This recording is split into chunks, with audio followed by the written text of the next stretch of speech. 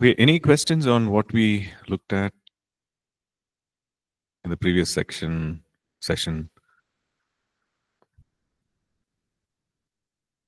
Okay. Yeah, go ahead, Nina. Yeah.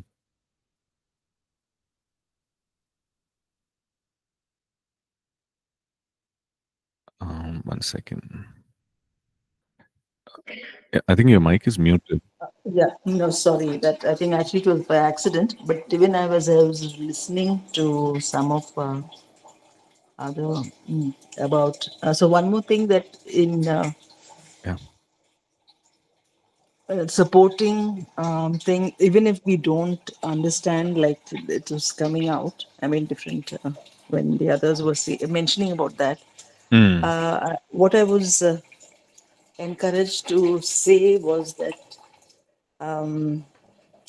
finally it does say, I mean, even if the understanding or even the interpretation is not there, mm, it does say that it does say in 12 that we are speaking mysteries.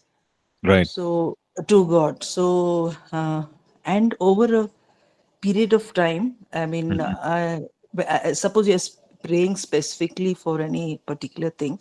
I mean, yeah. it's so much more effective to switch over because it's only that much that we can pray and say, articulate in words. There Right. will be so many issues and so many things where, the work of the Spirit of God is required to, whether it's a stronghold or so many things. Right. What we actually say in words is, I would feel, is so limited compared to Mm, what the Spirit of God will be able to communicate. true. And it says that we are speaking to God. So Mm, even if we don't understand whatever the Spirit is, He's the one who's giving us the utterance, and it is true. going directly to God. And so then Right. there is so much of edification in that, actually, even if we don't understand, I'm saying, of course, but I think we can ask, and over a Yes. period of time it does come. Mm, You kind of know that, okay, this is what the Lord is saying, or it could be an answer from the scripture, or in right. your spirit you will know this is what it is, like, so Exactly. it's not Yeah. totally without any. It's not that we're just going on and on and on. It's not like that at all, Mm, I think. mm, mm. It's like Yeah. that. Yeah. So interpretation works that way. We can perceive in our spirit, and yes, um, more importantly, knowing that we are being edified. There is that spiritual progress, that spiritual construction that's happening. So that's the beauty of it. And like you rightly said, sometimes we don't know, what aspect to be prayed for, etc. But then the Holy Spirit makes that perfect prayer for us, and so there's a great reassurance and therefore also great conflict, for this particular one gift, where we see, there's so much of attack and there's so much of conflict around this because we know, the benefit it brings and why God instituted it in the body. Yeah.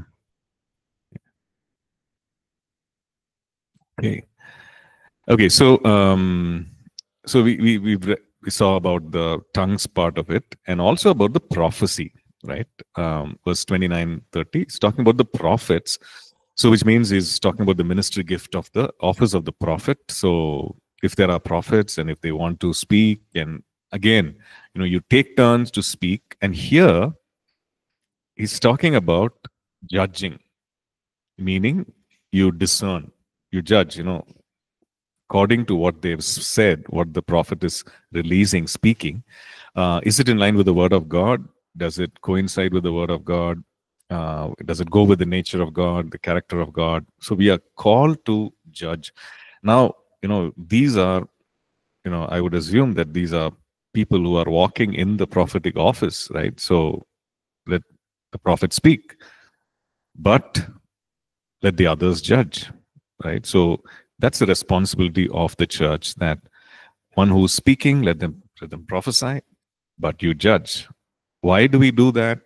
We see that in 1 Thessalonians 5, where he says, you judge all things, hold on to what is good, receive what is good, hold on to what is good. So we know that the prophetic word comes through, the prophetic word is precious, it is pure, but it comes through a human vessel. So we judge it and we receive it, we take it, as we, once we judge it, we receive it, right? So Um, verse 31 again, for you can all prophesy. Right? He's talking about the church. You can all prophesy. So several things. Prophecy is for everyone, every believer. So you can all prophesy. All may learn. So he's again talking about these are spiritual gifts. These are gifts of the Spirit, but we can learn the gifts of the Spirit. The prophetic especially. It can be learned, which means it can be taught. It can be received. It can be learned, that all may be encouraged. So this is for all. He said, all can prophesy, all may learn, and all may be encouraged. So it's not for an exclusive few, it is for all. Okay. And verse 32, the spirits of the prophets are subject to the prophets, meaning that, hey, it is under your control. You are under your control. You need to be self-disciplined. You can't just go on and do something, say something, and say that, God made me do it, or I wasn't in control, whatever. It says the spirit of the prophet is subject to the prophet, right? And also the God is not the author of confusion, but of peace, as in all the churches of the saints. So, this also we need to understand. God is not the author of confusion, but in Acts chapter 2, when the Spirit of the Lord came upon the people, everyone just praying out in tongues. And people thought that they were drunk. People thought that they were blabbering. Okay. So we need to understand that. When it talks about order, well, in a way, that's the picture that we have. God's order, where there is a stirring up of gifts, there is a release of gifts, there is the pouring out of the Holy Spirit, and there are things happening. And to the natural man, it seems like people are drunk. It seems like people are blabbering something. There is confusion. But God is not the author of any kind of chaos or confusion, but He's author of peace. But this is something that He poured out on the Spirit. Poured out on the people. So we need to, keep that. Okay. To me, will it seem like confusion when I see people being poured out, when the Holy Spirit being poured out on people, and people praying in tongues, and people saying some things, and it seems like drunkenness, and everybody's thinking these are drunk, these are mad. Does it seem like confusion? To the natural mind, yes, right? But to the spiritual mind, this is not confusion. Right? This is something that is, something that is of the peace of God, right? So that verse also we need to keep it in context, because some people say, okay, you need to be dignified, orderly, and which means a lot of silence and reverence. Well, silence, reverence is part of worship, part of prayer. Bible says, let all the earth keep silent before God. Right? There is a moment, whole Psalms talk about Selah, where you pause and reflect on the beauty of God, the power of God. All that is part of it. But we also know that when God releases, pours out the Spirit, there's a lot of things that are happening which seem to be, not like order, seem to be confusion to the natural mind, but that is not it. Okay, so I just wanted to make that comment, right? So he talks about that. Okay. Then goes on to something that seems to be controversial, right? It says in verse 34, let your women keep silent in the churches, for they are not permitted to speak, but they are to be submissive, as the law also says. And if they want to learn something, let them ask their own husbands at home, for it is shameful for women to speak in church, right? So this again has been a very controversial thing, taken out of context, saying that women should not speak, women should not be in ministry, etc. Right? So if you look at chapter 11, like chapter 11, verse 5, when it talks about head coverings and so on, so he makes a very important statement. He says that every woman who prays or prophesies, so he's talking about a church setting, every woman who prays or prophesies, we know that that was a cultural thing about head covering and praying and prophesying. But he's making a very important statement that the woman or the women are praying and prophesying. Okay, so they are praying in church, they are prophesying in church, they are making use of the gifts in the church, right? So when he says, let your women keep silent in the church, definitely he's not against them praying. He's not against them prophesying. Okay, because he's saying, okay, all the gifts are for all. All can learn, all can be prophesy, all can be encouraged. So definitely he's not talking about this, about even the gift of tongues. For he says, you pray between yourself and God. So here it is specifically talking about some questions being raised, some disruption in the church service because of things that maybe the women did not understand and they wanted to ask their own husbands and so on. So that is so he's also specifically addressing the wife, right? So he's saying, let them ask their own husbands at home. Okay, so if you want to take the culture, we know that in the synagogue there was a separation between the men and the women, like separate seating. So the early church, we can assume that they followed the same thing, right? Whatever was happening in the synagogue, and there was a separate seating. And here we see, just imagine the scene where there were, these women, and maybe they didn't understand what was being said, and they are, shouting across to their husbands, and maybe what they didn't understand, or maybe what they wanted to share, that kind of a setting. So he's talking about something that was disrupting the service. And I remember reading an article about this particular church. I think it was a Middle Eastern or some kind of a thing where in some kind of a meeting where the women were very vocal, and they were, just talking across the thing between each other and so on. And the speaker literally had to, calm them down and so on. And so this was a cultural thing where they could openly ask, etc. But then this was disrupting the church service. So he's saying, let the women keep silent. Let them ask, let them ask their own husband and so on, right? So, so it's good to study where are the places where he says keep silent, okay? Because that will also give us an idea, okay? Because to the women he's saying keep silent, but at the same time in chapter 11 verse 5 he's saying, okay, women pray, prophesy. Tongues, he's saying, okay, if there's no interpretation, you speak to God, etc. Verse 28, 1 Corinthians 14, right? So if you look at 1 Corinthians 14 verses 27 and 28, right? 27, where he's saying, when there's no interpretation, let that person, so again a public speaking of tongues, he's saying, if there is, let there be 2 or 3 each in turn, let them one interpret. Verse 28, but if there is no interpreter, let him keep silent in church. Okay, so there is also, he's saying, let him keep silent. Okay, and he says, let him speak to himself and to God. So it's not about absolute, quietness. There also he uses keep silent. Again, when it comes to prophecy, in the second part of the same thing, he says that, verse 30, if anything is revealed to another who sits by, let the first keep silent. Okay, so there also he's using the word, same thing, keep silent. Then to the women, if you're in church and if you need to ask anything, ask your husbands at home, keep silent. Okay, so he uses this not only to the women, but also to different people in different areas. So we know that it's the use of keep silent when it comes to praying in tongues, when it comes to prophecy, when it comes to, the women disrupting the service in the church, at that church in Corinth. So he is using this. So we need to understand it. So that is why he says, let the women keep silent in church. Okay, so we need to understand that and not really prohibit women from praying or prophesying or ministering or speaking in the church.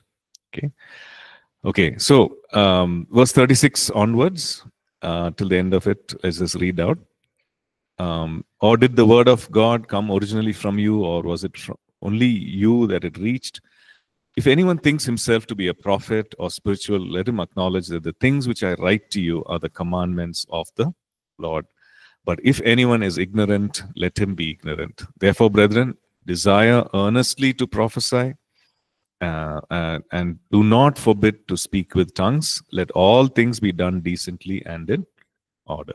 Okay, so he's giving a strong word to those who are probably, not really receiving this and continuing to do what they wanted to do, uh, not being mindful of others in the church and so on. So he's saying, uh, well, if you think yourself to be a spiritual prophet, please acknowledge this. That these are the commandments of the Lord.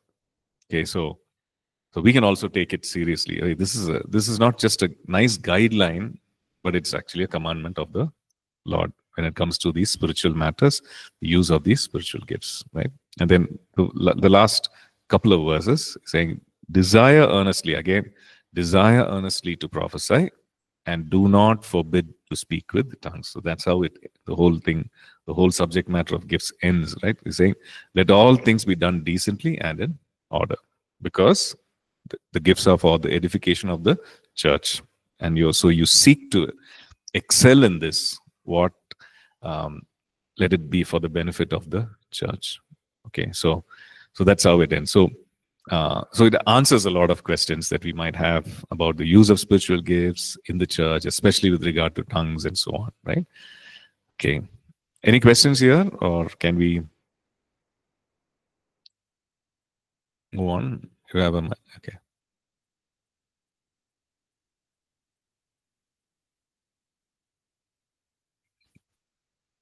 Pastor, like for this verse 34, like let woman keep silent.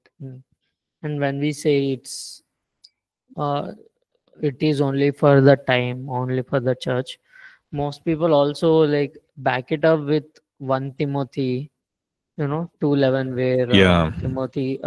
Paul says to Timothy, like, I personally won't permit. And they'll ask, like, then what about?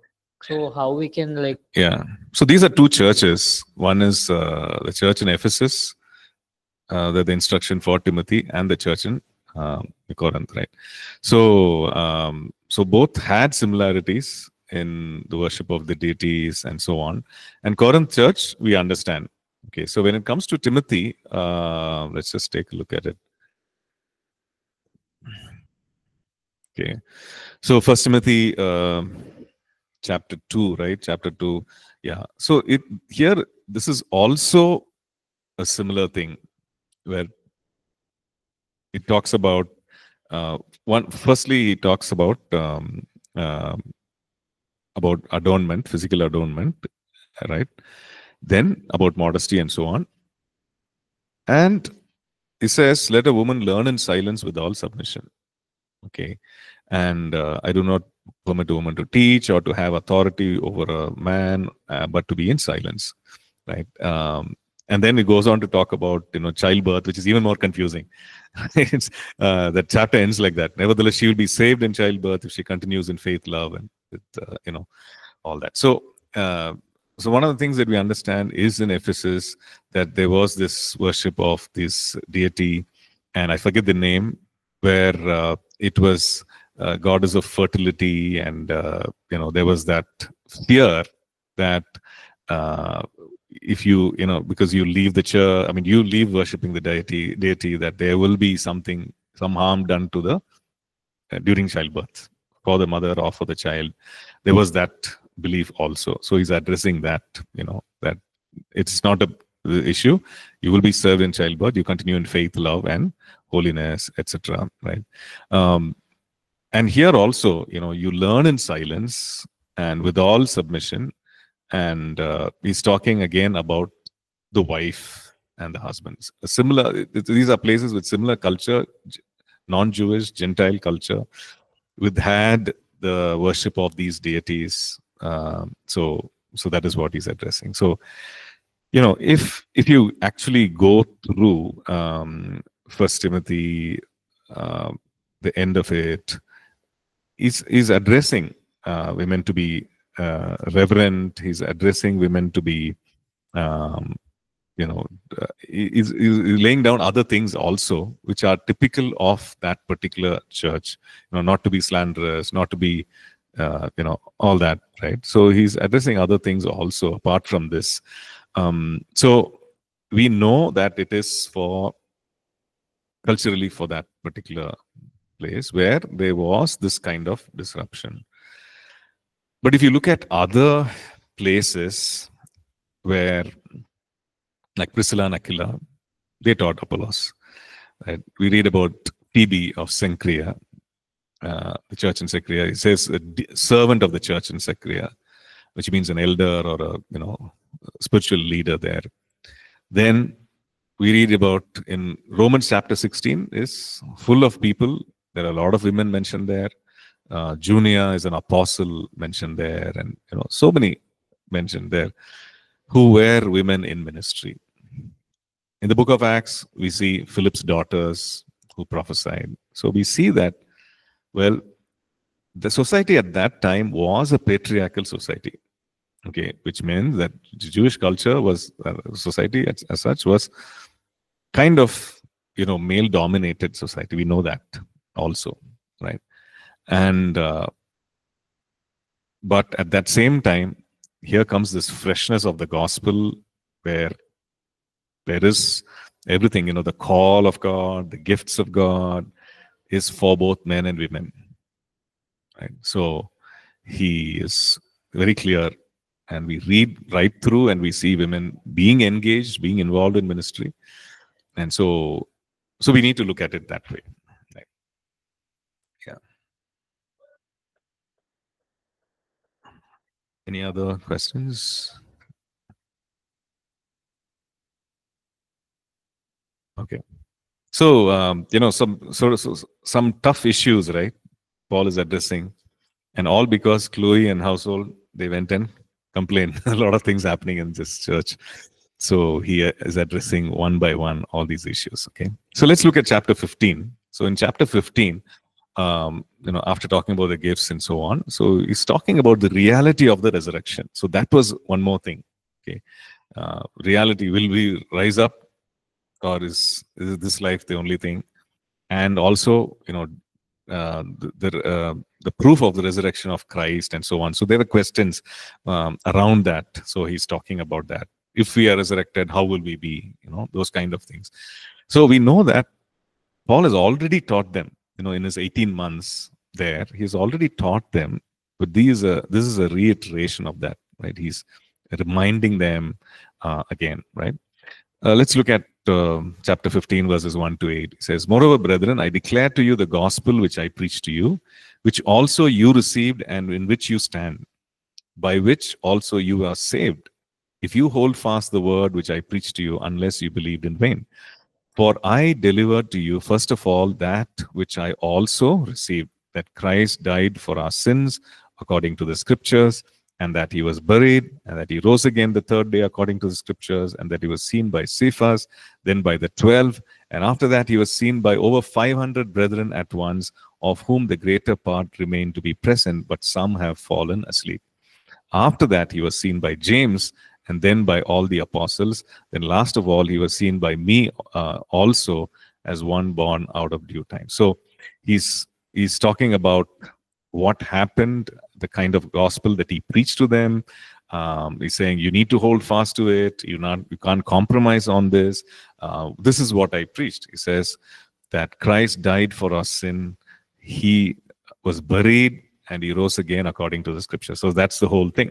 He died, he was buried, he rose again. So that is something that I delivered to you. So hold fast to it. Don't be moved. Don't be shifted in your thinking. And he gives additional proof. He's saying, he was seen by Peter. He was seen by the 12. He was seen by 500 people. And if you have any doubts, some of them are still living. That is what he's saying. Most of them, they are actually alive. So they are eyewitnesses. And saying, I also had that encounter with Jesus. I heard the voice, he heard the voice of Jesus. And so he says, I also, as one who persecuted, now I also had this encounter. So this is what the gospel is, right? That he died, he was buried, and he rose again for our sins, right? Then he goes on to say, verse 9 to 11, "For I am the least of the apostles, who am not worthy to be called an apostle, because I persecuted the church of God. But by the grace of God, I am what I am. and his grace towards me was not in vain, but I labored more abundantly than they all, yet not I, but the grace of God which was in me. Therefore, whether it was I or they, so we preached, and so you believed. Okay. So he's talking about grace, he's talking about work. He's saying, I was not worthy to be called an apostle, but I persecuted the church. But by the grace of God, I am what I am. That God has made me because of his grace. So we also understand, well, the grace of God empowers us, enables us to become all that God wants us to be. Right? The grace of God. When we understand, when we think about the grace of God, we know that grace of God means unmerited favor, something that we did not deserve. Right? The grace of God also means divine character. Right? Grace and truth came through Jesus. So, divine character. But the grace of God also means divine enablement. Right? There is an impartation of grace, divine enablement. Ephesians 4 talks about that. When we speak edifying words, there is an impartation of grace. So it's a divine enablement, right? Empowerment. So he's saying, I am what I am by the divine enablement of God. But look at the second part of it. He says, his grace towards me was not in vain. He released that grace. He gave me that divine empowerment, but I labored more abundantly, which means God gave me the grace, but I worked, I cooperated, I worked with that grace. I labored more abundantly. Right? Yet not I, but the grace of God which was with me. So he's saying, God released the grace, but I worked. He says, he points out and says, I worked more abundantly than most people of my time. I worked more abundantly with the grace of God. And even that ability to work more abundantly, he says that was also the grace of God. Okay, so the reality is that God releases grace, but I need to work. Okay, that's something that we learn. I need to work, meaning I need to cooperate. God will give me revelation. I need to work at it, to internalize it. I need to work at it, to share it. So there is this working part of ministry in addition to release of grace. It's not about striving, but it's about putting in that effort, right? Which is a reality, right? So Paul talks about that, saying that in my life, I received abundant grace, but I had to work. Right? The physical part of traveling, physical part of enduring, physical part of all the discomfort, that he had to go through. That is something that he worked at. Right? He traveled, he ministered, he wrote to them, and even this epistle, it takes time and effort, right? To write, to put it on paper, and to be disciplined, to record everything. And it's not like sending an email of today. It is painstaking work, putting it down, making sure somebody goes and delivers it, and it's not an easy journey, but it's a dangerous journey. But still, he worked at it. Right? So that is something that we see. Now he addresses something, addresses a question, a reality which was there, and maybe a debate which was there in the church. He's saying now, verse 12 to 19, right? Now, if Christ is preached that he has been raised from the dead, how do some among you say that there is no resurrection of the dead? But if there is no resurrection of the dead, then Christ is not risen. And if Christ is not risen, then our preaching is empty, your faith is also empty. Yes, we are found false witnesses of God, because we have testified of God that he raised up Christ, whom he did not raise up, if in fact the dead do not rise. For if the dead do not rise, then Christ is not risen. And if Christ is not risen, your faith is futile, you are still in your sins. Then all those who have fallen asleep in Christ have perished. If in this life only we have hope in Christ, we are of all men the most pitiable. So there was some question, there's some conversation in the Corinthian church saying that, the dead do not rise. If you're dead, that's it. There's no resurrection. Maybe it was some kind of belief that was happening there. Because the Corinthian church was, the Corinthian culture was all about living for pleasure. This life is all that you have. And so, do what you want. Physical pleasure is something that is, of utmost importance, and so on, right? So maybe that kind of philosophy just went into the church also, right? So he's saying, how can you say that there is no resurrection of the dead? And he goes on to say, if there's no resurrection, then Christ is not risen. If Christ is not risen, then you are still in your sins. If we are still in your sins, then there is no hope for us, right? And we are actually being false witnesses of God, something that God did not do. We are false witnesses, that we are preaching something that God did not do. And if you're talking about physical life, and if you're putting your faith and hope in Christ only for this time that we are here on earth, then we are of all men most pitiable. Why? Because you're saying there's no life hereafter. There's no destiny, change in destiny. And just to live a good life, if you're going to put your faith in Christ, going through all this thing of consecration and sacrifice and hardships and enduring everything, of all the men, we are most pitiable, right? What is the use, right? So he's saying, if your faith in Christ is something for today and till you live your life here, that is most pitiable, right? It is not temporal. In other words, he's saying, hey, your faith is actually for eternity, because your life has changed. You are a new creation. All those realities are there. So it is for eternity. It is not just for, life alone here, which means that there is a resurrection. That is the thing that he's talking about. There is a resurrection, right? Okay, verse 20. Now, Christ is risen from the dead and has become the first fruits of those who have fallen asleep. Since by man came death, by man also came the resurrection of the dead. For as in Adam all die, even so in Christ all shall be made alive. And each one in his own order. Christ the first fruits, afterward those who are Christ's at his coming.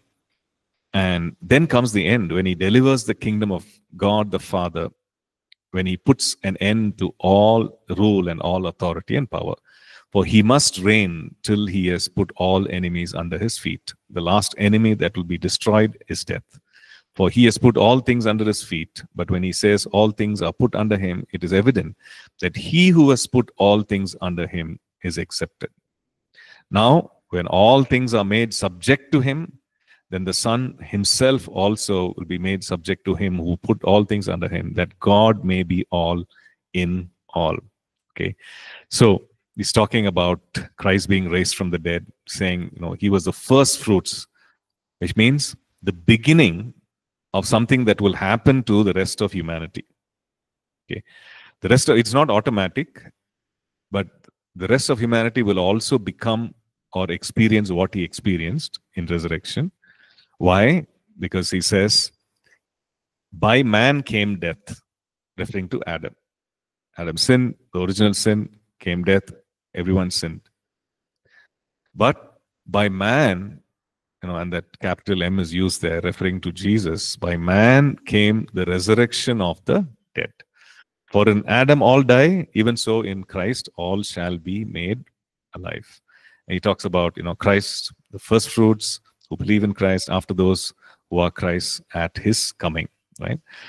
So, he's also talking about the future, about the millennial reign of Christ, where all enemies will be brought under him. So he's kind of talking about the end times as well. He's saying that Christ will reign, God will put all things under his feet, and he'll bring an end to all rule and authority and power and so on, right? So he's talking about that as well. So we know that, okay, he's taught them about the end times. And as we see here, as we see in Thessalonians also, what will happen to people who die in Christ, that they will be raised up. And all things will be made subject to Christ. Okay, so verses 24 to 28, right, he's talking about the millennial reign of Christ, when Christ will come and Christ will rule and reign and so on, right? Okay, verse 29 onwards, right? So here's he's addressing one particular custom or something that was done in the Corinthian church, right? Verse 21 says, otherwise, what will they do who are baptized for the dead, if the dead do not rise at all? Why then are they baptized for the dead? And why do we stand in jeopardy every hour? I affirm by the boasting in you, which I have in Christ Jesus our Lord, I die daily. And if in the manner of men I have fought with beasts at Ephesus, what advantage is it to me? If the dead do not rise, let us eat and drink, for tomorrow we die. Do not be deceived. Evil company corrupts good habits. Awake to righteousness and do not sin, for some do not have the knowledge of God. I speak this to your shame. Okay, so he's addressing something that was happening, particularly in Corinth. There were some people who were being baptized for the sake of those who were already dead. Okay, so this is not something that the church he's recommending for the church. Okay, so there are, again, this verse taken out of context. Some people have believed in this thing called, there is a middle ground. Okay, there's a middle space between earth and being with God. There is this middle place of neutral place where this whole idea of purgatory, right? Where you do things for the sake of those who are in that area or in that space, and based on your works for them, on their behalf, they will either go to heaven or hell. Those kind of thoughts came out of this, right? Okay, that you can do something here for the sake of those who are already dead. Now that's not something that he's recommending, right? He's talking about resurrection, and he's saying, what will they do, right? And who are baptized for the dead. If the dead don't, why are then they baptized? So he's talking about some people who are outside of the church, who are following this whole habit of baptism for the sake of those who are already dead.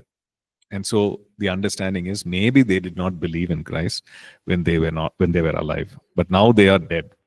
Now those who are alive are taking baptism on their behalf. Okay. Now, why did they take baptism? Because they wanted them to have a resurrection to life. They wanted them to rise up and be with Christ, right? So he's saying, even in that belief, they believe in resurrection. They believe in life after death. Yes, it is a wrong thing that they're doing, but even in them, you understand that they have this concept of, hey, there is a resurrection, right? And then he goes on to talk about his personal life. Why do I stand in danger? Why do I, in a way, I die daily. Right? My life is at risk daily. Why do I do that if there is no resurrection? And he says, in Ephesus, fought with beasts. If the dead do not rise, then the whole thing is a waste. The whole thing is futile, right? So he's talking about the core thing of resurrection, which is a belief because of the finished work of Jesus on the cross. And he's saying, this is a reality. Right? Even those who are doing some wrong things, wrong beliefs, even they have this concept of resurrection from the dead. So he's saying resurrection is a reality. Like resurrection from the dead is a reality. So let there be no such conversations or talks about there's no resurrection. So he's saying, awake to righteousness, do not sin. And before that, he says, evil company corrupts good habits. So which means that you've been believing right, but something in your company, something about other people's philosophies and beliefs, that seems to have corrupted you. Right? So don't be deceived. Evil company corrupts good habits. Awake to righteousness and don't sin. And he says, I speak this to your shame. All right?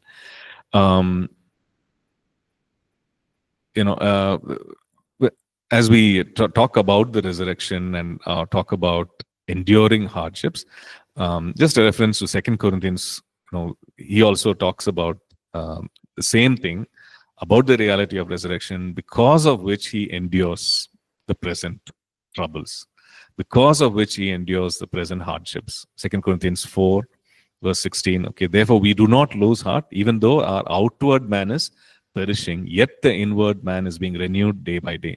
For our light affliction, which is but for a moment, is working for us a far more exceeding and eternal weight of glory. While we do not look at the things which are seen, but at things which are not seen. For the things which are seen are temporary, but the things which are not seen are eternal. So, he's in 2 Corinthians also, he addresses that. Okay. Then he goes on to address in verse 35, talks about now someone is again, saying, okay, there is this question. If the dead rise up, what kind of body will they have? How will they look? Right? What kind of body? So he's addressing that, right? Verse 35. But someone will say, how are the dead raised up? And with what body do they come? Foolish one, what you sow is not made alive until it dies. And what you sow, you do not sow that body which shall be, but mere grain, perhaps wheat or some other grain. But God gives it a body as he pleases, and to each seed its own body. All flesh is not the same flesh, but there is one kind of flesh of men, another flesh of animals, another of fish, another of birds. There are also celestial bodies and terrestrial bodies, and the glory of the terrestrial is one, celestial is one, and the glory of the terrestrial is one. He's talking about heavenly, earthly. So heavenly is celestial, earthly terrestrial. There is one glory of the sun, verse 41, right? Another glory of the moon, another glory of the stars, and one star differs from another in glory. So he's, from 36 to 41, he's talking about the body of one who will be raised up. Okay, so he's saying, okay, if in the physical, when you sow a seed, when it comes out fully grown, it is not the same as it was when it was sown. So he's saying that it's going to be a different body. It's going to be a spiritual body. It's going to be a glorified body in the resurrection, right? So he's talking about earthly things.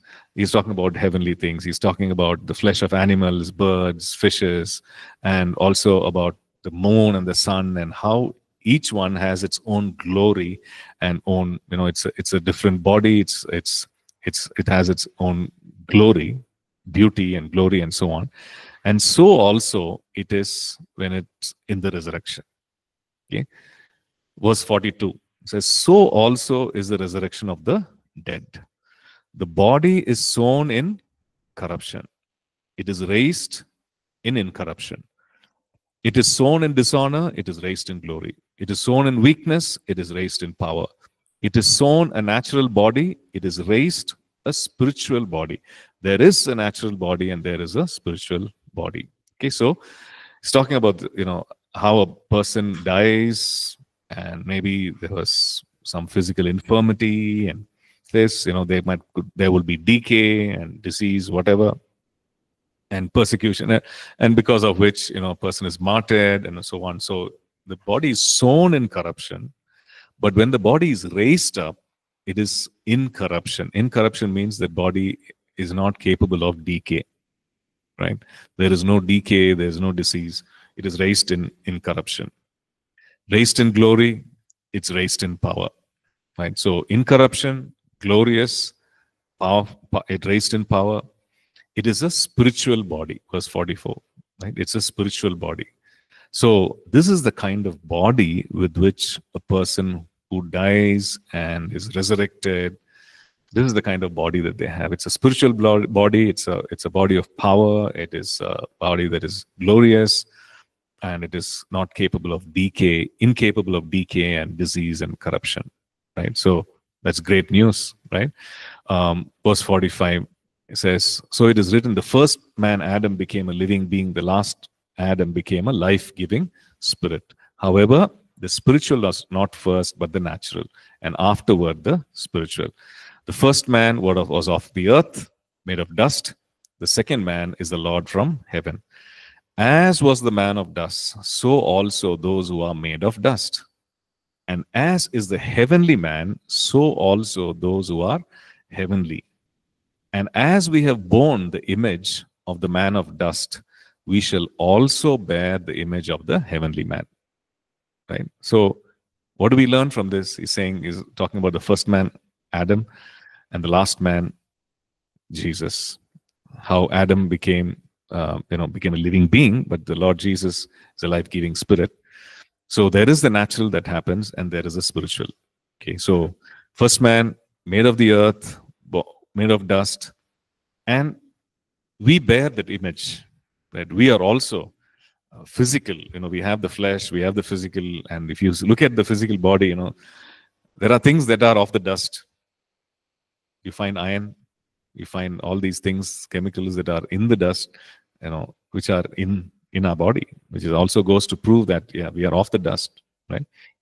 So as we bear the image of the earthly man, so he says, now the spiritual body is going to be incapable of disease, decay, it is going to be of power, glorious, and so on. But we will also bear that same image, that we are going to have that same spiritual body. This is how our resurrected body is going to be. So he's answering questions about, will there be a resurrection? Yes. And he's also giving proof of the resurrection of the Lord Jesus in the first part. Right? He's saying, okay, this is what it is. Peter saw, disciples saw, 500 people saw, and you know that people are alive. I saw. I'm here to tell you that there is the resurrection. If there's no resurrection, there is no hope. Everything is futile, empty. You might as well live however you want, because tomorrow you die and that's the end. But we know that that is not it, right? Because of the reality of resurrection. And if somebody asks, okay, you're saying, yeah, we can be resurrected, but how will we be in the resurrection? How will our bodies be? So there also, he's giving the explanation. How we bore the image of the first Adam, who was from the earth, we will bear the image of the last Adam, the living Christ, spiritual body, incapable of incorruption, and so on. Right? Okay.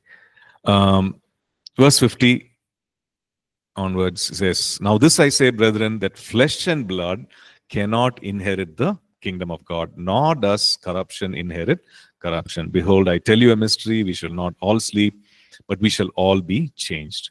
In a moment, in the twinkling of an eye, at the last trumpet. For the trumpet shall sound, and the dead will be raised incorruptible, and we shall be changed. For this corruptible must put on incorruption. This mortal must put on immortality. And when this corruptible has put on incorruption, and this mortal has put on immortality, then shall be brought to pass the saying that is written, death is swallowed up in victory. O death, where is your sting? O Hades, where is your victory? The sting of death is sin, and the strength of sin is the law. But thanks be to God who gives us the victory through our Lord Jesus Christ. Therefore, my beloved brethren, be steadfast, immovable, always abounding in the work of the Lord, knowing that your labor is not in vain in the Lord. Okay, so some important aspects of the truth that flesh and blood cannot inherit the kingdom of God. So there needs to be a change. There will be a change, because we are born of the earth, and what is born of the earth will go back to the earth, will undergo corruption, because we are of the first Adam. Body is, yes, it is bound to be, decay and all that over a period of time. It has an expiration date. But he's saying, I tell you a mystery, verse 51, we shall not all sleep, not all will die. Those who are still alive at the coming of the Lord, they will be changed. Right? This corruptible will put on incorruption, mortal will put on immortality, and he talks about the reality of that. Like this victory, it comes through our Lord Jesus Christ. So he's encouraging them, saying, don't be derailed by all these thoughts of resurrection is not happening, etc. Be steadfast, immovable, always abounding in the work of the Lord. Your labor in the Lord is not vain in the Lord. Right. So with that, we come to the end of chapter 15. We can actually take some questions in our next class about chapter 15, right? About death and resurrection and so on. Okay.